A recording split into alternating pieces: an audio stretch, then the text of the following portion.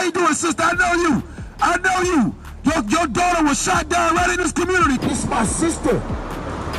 When we learn to have that love for each other in our communities again, there will be no more black on black crime.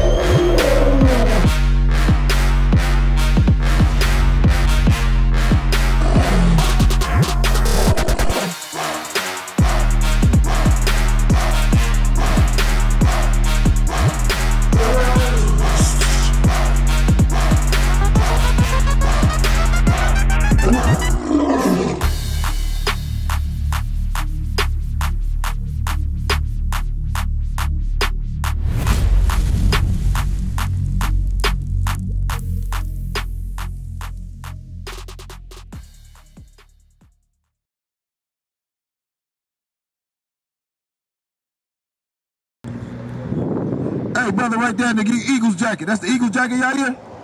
Hey, let me holler at you for a second, bro. Let me 2 minutes. 2 minutes of your time. 2 minutes of your life. Let me ask you one question though. You believe in the Bible? You believe in Christ? So, if Christ said gave me 2 minutes, could you give it to him? Well, we are followers of Christ, right?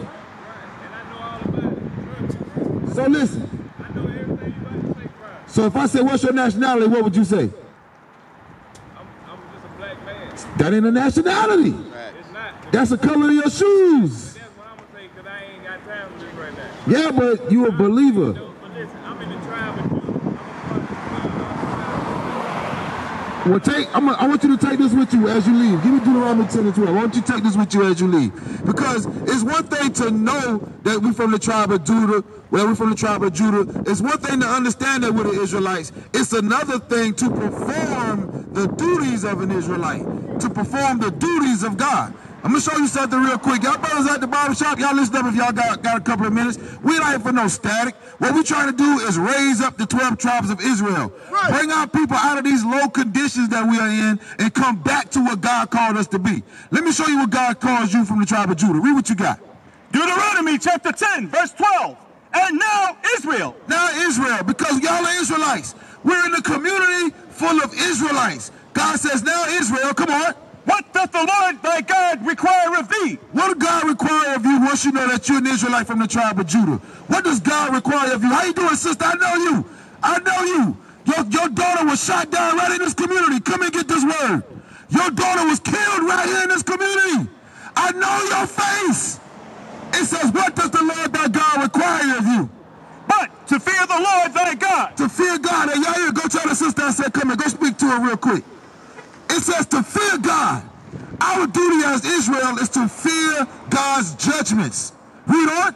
To walk in all his ways, and to love him, and to serve the Lord thy God with all thy heart and with all thy soul. To keep the commandments of the Lord. Hey, sister, pull over here real quick. A lot of brothers out here don't know your story. A lot of brothers out here don't understand the place that your daughter had in this community as a young ball player coming up in this side of town. But I do. I recognize your face. I know exactly who you are. Read it again. To keep the commandments of the Lord. Our job is to keep the commandments of the Lord. How you doing, sis? Come on over here. They don't know your story, but I know your face. I know your face. The Lord just sent you here. Brother, what's your nationality? Christian. Is that a nationality according to the Bible? No, it's the name of a what? What does it mean to be Christian? It means to be follower of Christ. I'm going to show you something. Give me, what's that? 1 Peter chapter 2 and verse 22, 21, 22. I'm going to show you something real quick. Christian is the denomination that, or Christianity is the religion that our people follow, right? So I got a question for you. in Christianity, do you actually learn your nationality? So if somebody said, how old are you? 23. If somebody said, what's your name again? Joshua, what is your nationality according to God? What would you say? Not sure. We've been taught to read the Bible, believe in Christ, but we have not been taught to do what the Bible says do. If you are a so-called black man, look at this sign right here. Look at this sign. Look on the back of the flyer. Flip it over. Where do you see yourself? When you look down there, you see the 12 tribes of Israel. Where do you see yourself at? Judah. You're an Israelite from the tribe of Judah. That's what God calls you. Now your question should be is, how y'all know that? Give me that in Genesis chapter 49. I want to speak to the sister, definitely. Her daughter was killed right here. Set up by her own people and murdered right here in this community. Read this real quick. Genesis chapter 49, verse 8. Judah, thou art he whom thy brethren shall praise. The Bible says, Judah, you are he whom your brethren shall praise. Now, you just learned that you're an Israelite from the tribe of Judah. It says, Judah, you are he whom your brethren shall praise. When you look down at the rest of the sign, these are Judah's brothers. Remember, in the Bible, you had Jacob, whose name was changed to what? He wrestled with an angel, and his name was changed to what? Israel. Then he had 12 sons, who became the sons or the patriarchs of the nation of Israel. That's where you get the 12 tribes of Israel from. How you doing, sis? Come on here. Come on his side right here, sister. As I deal with the brother real quick. I want to, you remember me? You don't remember me. I look familiar. I was teaching in a barber shop one time. I know your story. We was gonna shoot the interview. But real quick, I want to deal with the brother, show him how we know that he's from the tribe of Judah. How I know you're from the tribe of Judah. Read this again. Genesis chapter 49, verse 8. Judah, thou art he whom thy brethren shall praise. It says Judah, right here on the top of the sign, Judah, the American blacks. You are he whom your brethren are going to praise. Read. Thy hand shall be in the neck of thine enemies. Who is the enemy to the so-called American black man? And be real. Who is the enemy to the so-called American black man? Who is the enemy? Who is our enemy? Who did this to you? You know? Who did this? Is this biblical? Is this what you're looking at? Is this biblical? If I said, Joshua, show me this in the Bible, could you show me? Yes. Could you show me this? Where at? No. This image, the imagery of what you see right here of slavery. If I said, show me that in the Bible, could you show me? I'm going to show you in a minute. Be patient with me, sister. 1 minute. Read on. Judah, thou art he whom thy brethren shall praise. Thy hand shall be in the neck of thine enemy. It says Judah's hands are going to be in the neck of his enemy. If your hands are in the neck of your enemy, that means you are in close proximity of each other, right? Your hand can't be in my neck, or my hand can't be in his neck if we're not close, right? We're going to be in close proximity of each other. Our hands shall be in the neck of our enemy. Read. Thy father's children shall bow down before thee. And we're going to be struggling with our enemies. It says our father's children shall bow down before thee, the rest of the 12 tribes of Israel.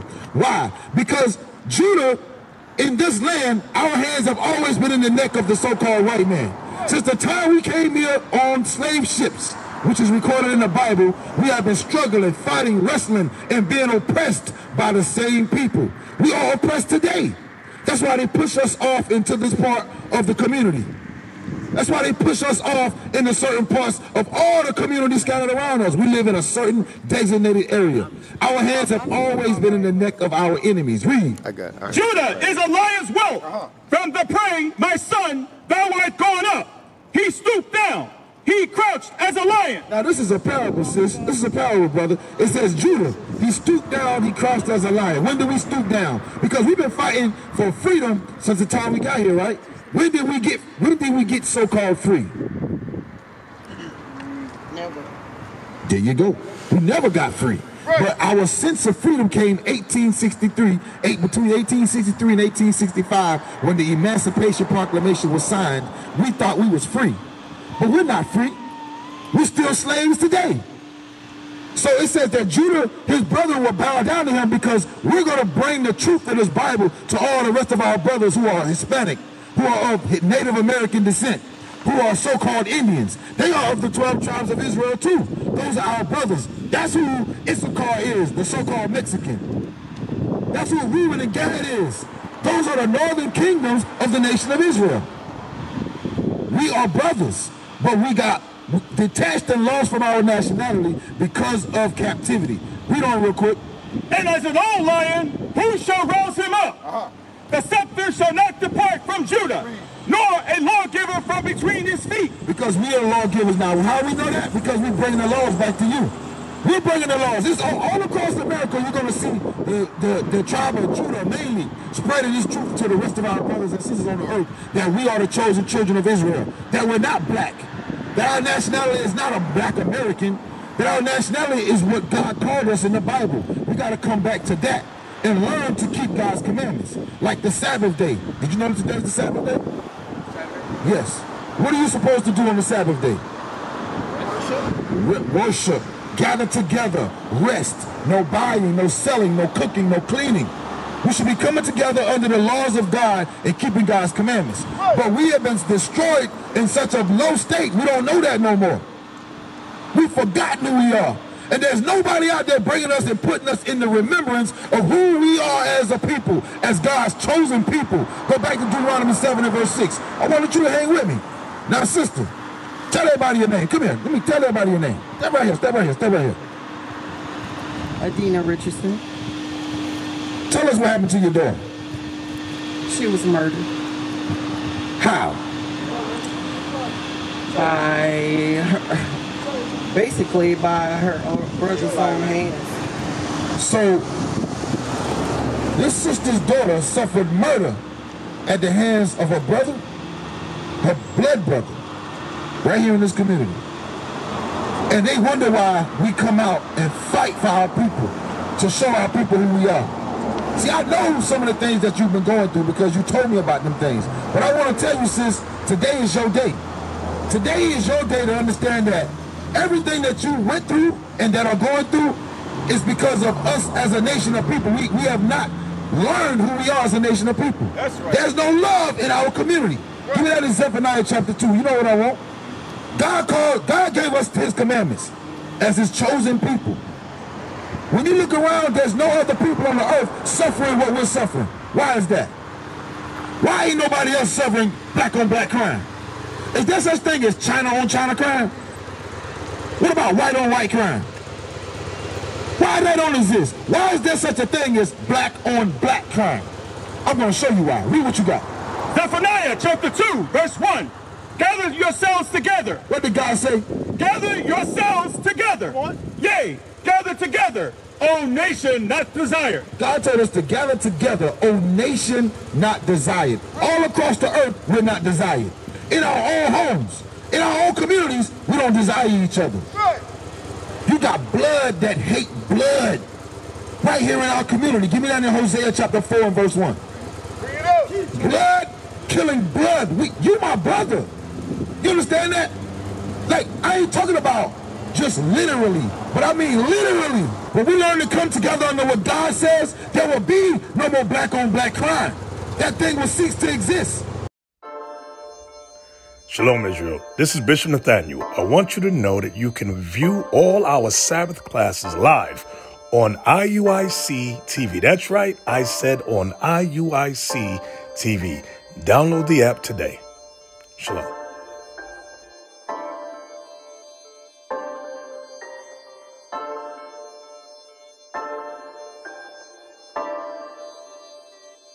My familia is the 12.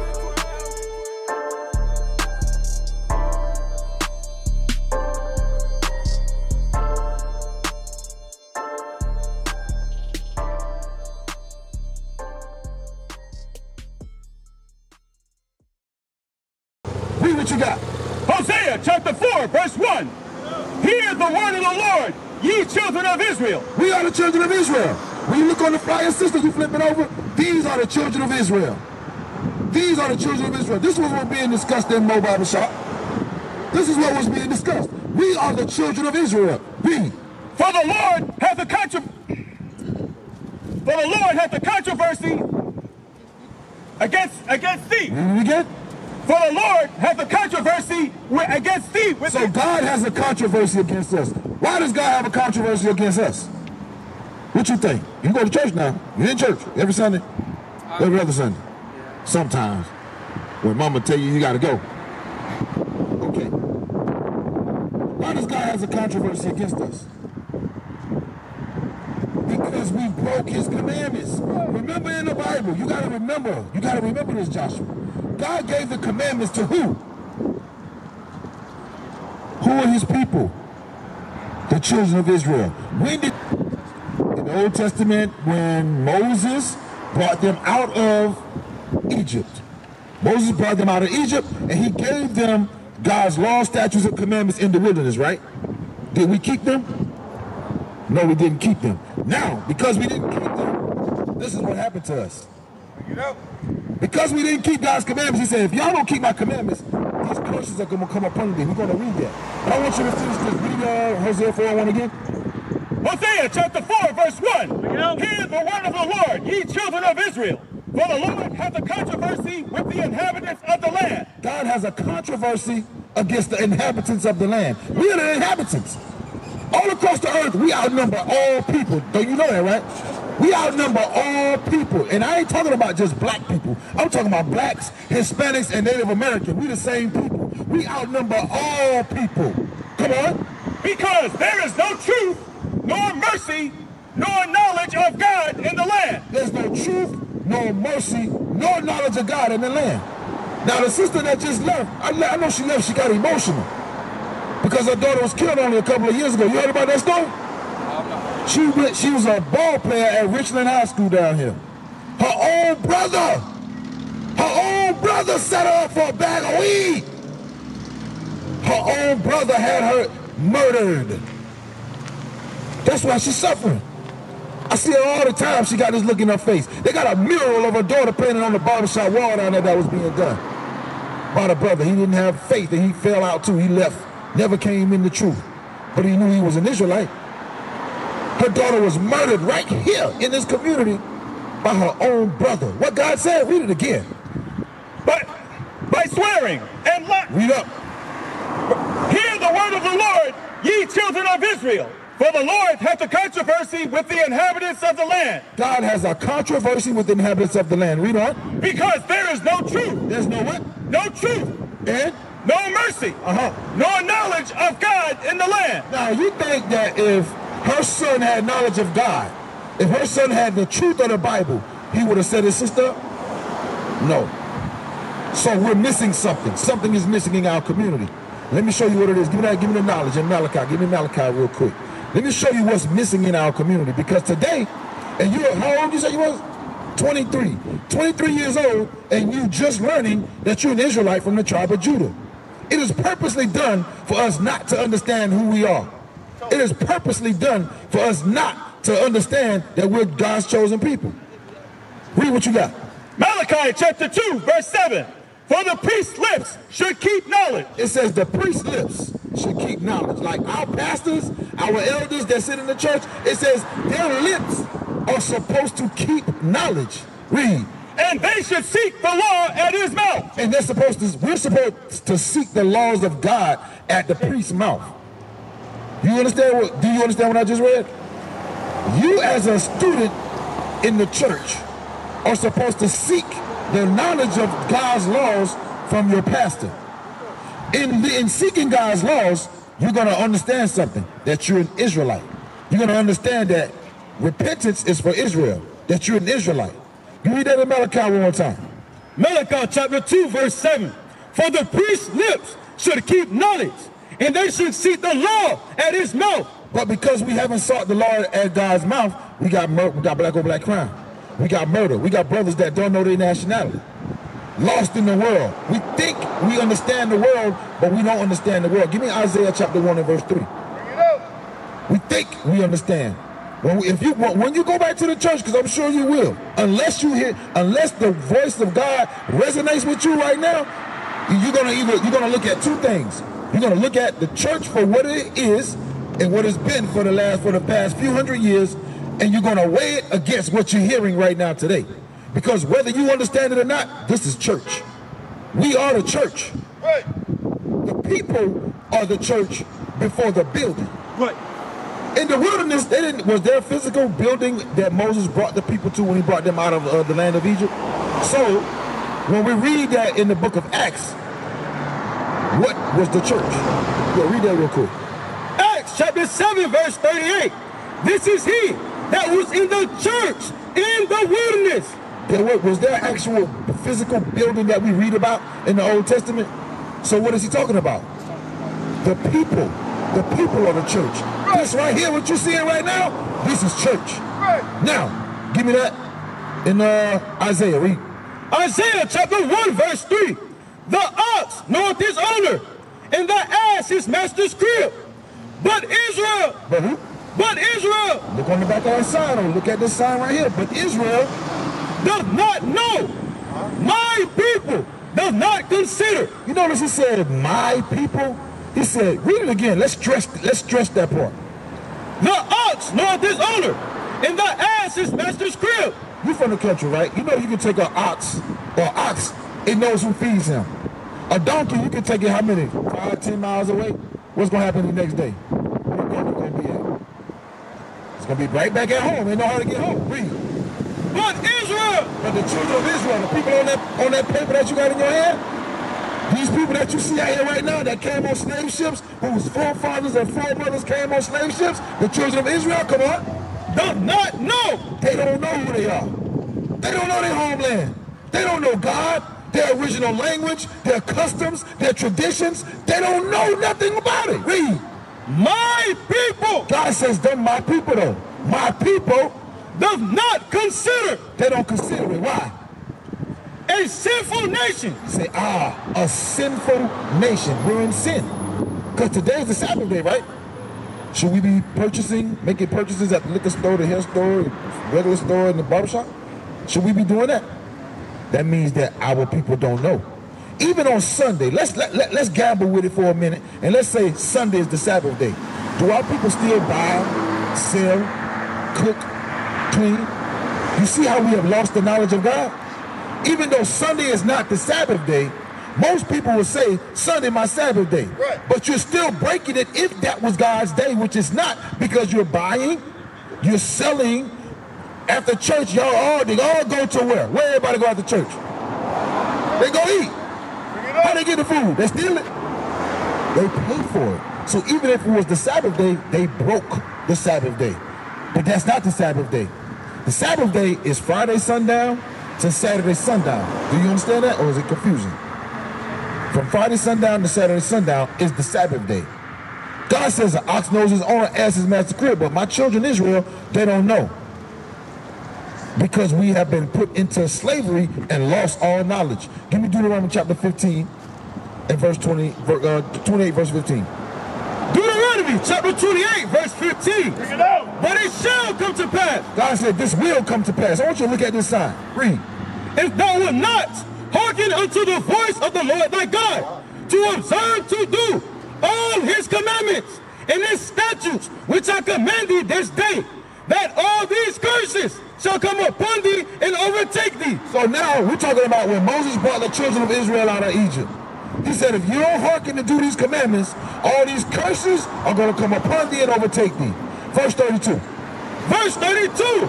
Thy sons and thy daughters shall be given unto another people. Read it again. Thy sons and thy daughters shall be given unto another people. What's that called? Slavery. Why haven't we learned this in church? Now we go to church, we get a good shuck. The Lord said, and this is your season, and you're going to reap this reward, and you're going to reap that reward. Give, give, give. Pass collection plate around. Right? Am I lying? Am I telling the truth or am I telling a lie? That's what you hear, right? And the Lord, and he said, But they ain't reading none of this right here, though. They ain't reading this. The problem is, and where they have failed us at, they haven't been able to go in the book and show us who we are. They have not been able to go in the book and tell us not to break God's commandments. This whole thing that we see going on around us, all of this sin going on around us, is because we continually break God's commandments. We're living in sin. When you look at what's going on around you, you're supposed to see sin. If you're chosen by Christ, if Christ is calling you, the same vision that Christ had when he was walking on the earth, the same vision that you're supposed to have right now. You know, Matthew chapter 4, verse 17. That's what you're supposed to see. If you don't see that, that's because you have been blinded. You have yet to be woken up to the Spirit of Christ, to the understanding of what this Bible is talking about. Read. Matthew chapter 4, verse 17. From that time, Jesus began to preach and to say, repent. What did Jesus say? Repent, for the kingdom of heaven is at hand. What you see around you is a bunch of brothers and sisters that need to repent. Right. Every day that you walk out of your house and you come out into this world, you have to see sin and understand that our people are in sin and need to repent. It is your duty to learn this Bible, to teach them how to repent. How do you repent? By asking God for forgiveness. Give me that in 1 Kings. You know what I want? I want to show you something, young man. Read. 1 Kings chapter 8, verse 46. You know, if they sin against thee. Have we sinned? Yeah, we sinned. Because look, this happened to us. That's how we know we in sin.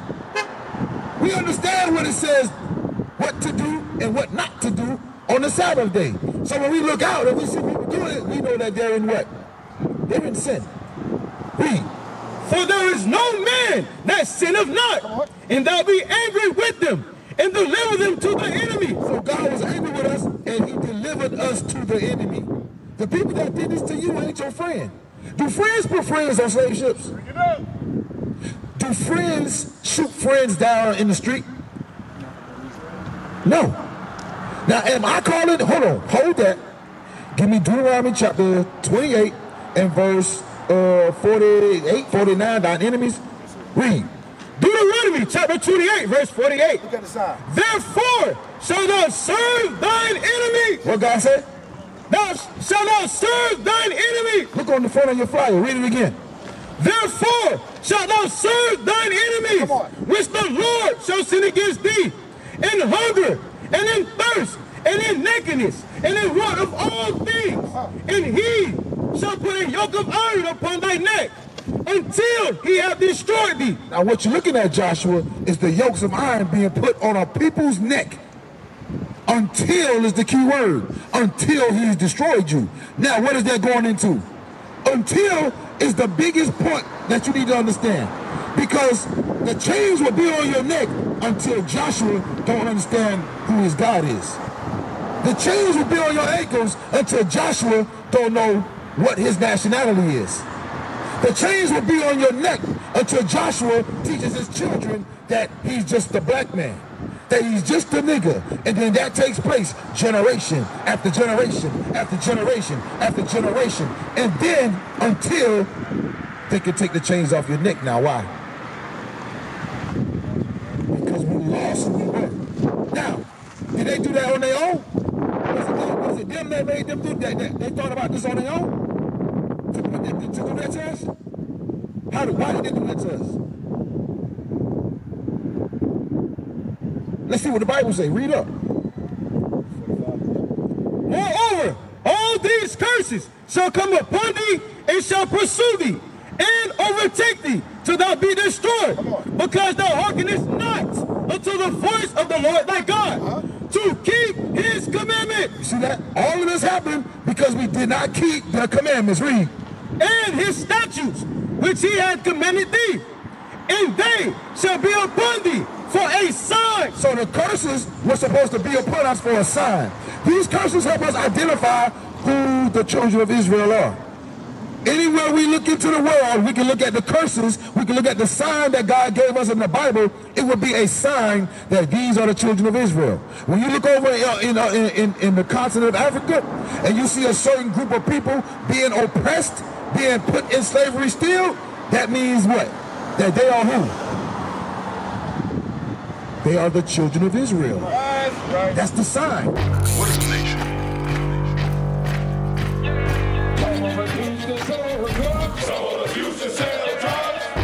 Nation is men leading by example.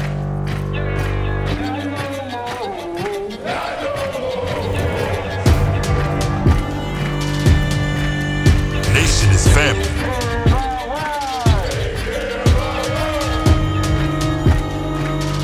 Nation is community. Nation is children with role models.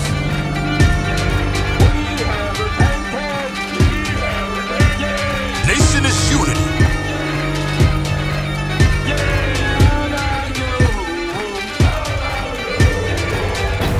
Nation is you. And finally, my brethren, be strong in the Lord. His word, his word.